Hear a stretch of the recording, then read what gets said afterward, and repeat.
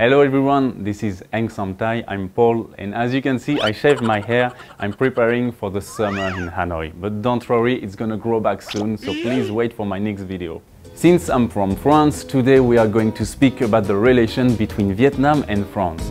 As you know, and I'm sorry about this, Vietnam was a French colony for over 6 decades. And so, of course, today you can still see the French influence in Vietnam. For example, the language. Many Vietnamese words were borrowed actually from French language, like béton, chemise, fromage, film, cinéma, équipe, and many others. We can also find this influence in the architecture. For example, the Hanoi Opera House, or the Long Bien Bridge, or even the Ho Chi Minh City Hall. So those are just some facts that you probably know already. But today we are going to speak about 5 facts that I think you will not know. Let's start. Fun fact number 1. The last emperor of Vietnam, Vua Bao Dai, is actually buried in Paris, right next to the Eiffel Tower.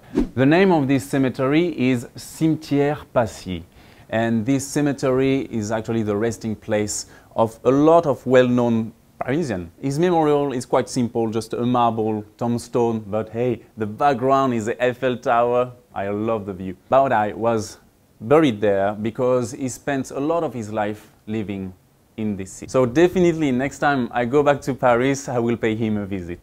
Fun fact number 2, did you know that Ho Chi Minh was one of the founders of the French Communist Party? Yeah.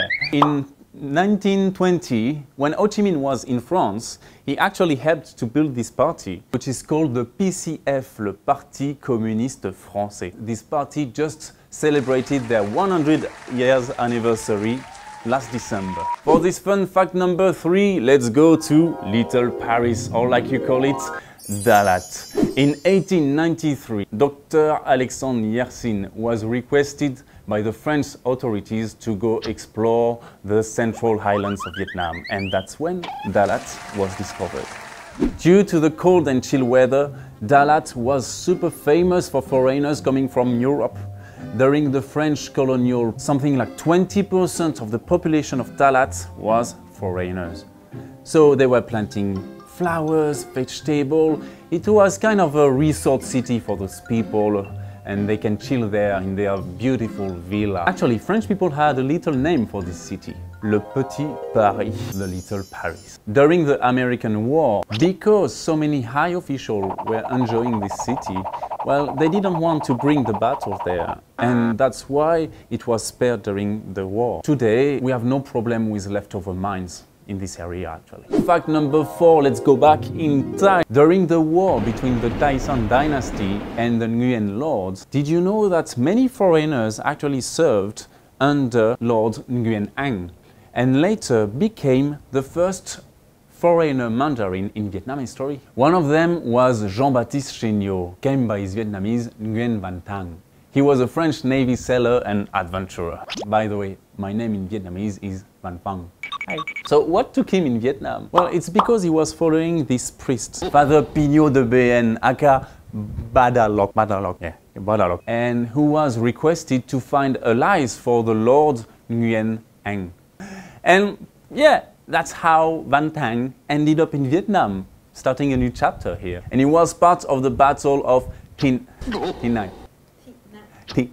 Yeah. One of the bloodiest naval battles in Vietnamese history. A battle where the Taisan Navy was completely destroyed. After this battle, he was granted the noble title of Grand Mandarin in the Nguyen dynasty, with 50 escorts and soldiers at his service.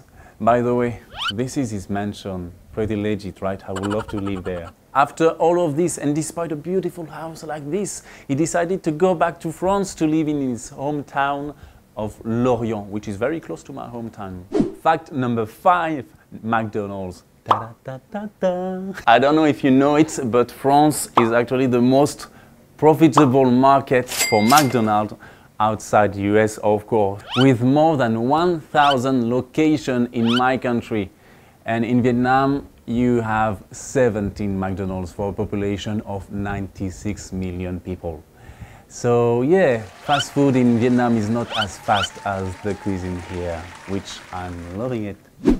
To wrap up this video, I collected some facts on the website updated on March 2021. Let's start with the population. Can you guess the population of France? Which one is the highest, Vietnam or France? Well, in France we have 67 million inhabitants against, drum roll, 96 million in Vietnam. That's way more. I was so surprised. But in France we have 104 habitants per square kilometer, while in Vietnam you have 286 people per square kilometers. Then life expectancy.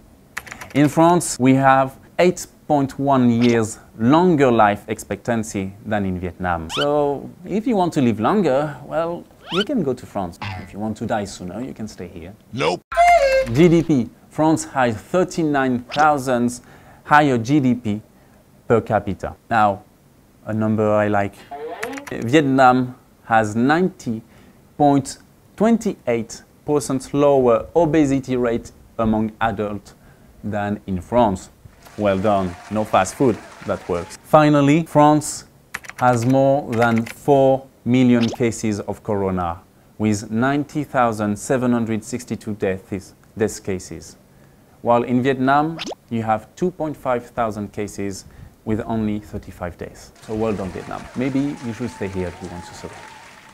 So what is your most favorite fun fact about Vietnam and France? Mine was definitely the little Paris Dallas. If you want Hang sometime to make another video about fun facts between que je porte depuis que je suis né. Je ne sais de toi que des images de la guerre. Un film de Coppola, des hélicoptères en colère. Un jour, j'irai là-bas te dire. Please like and subscribe, and thank you for watching. À bientôt.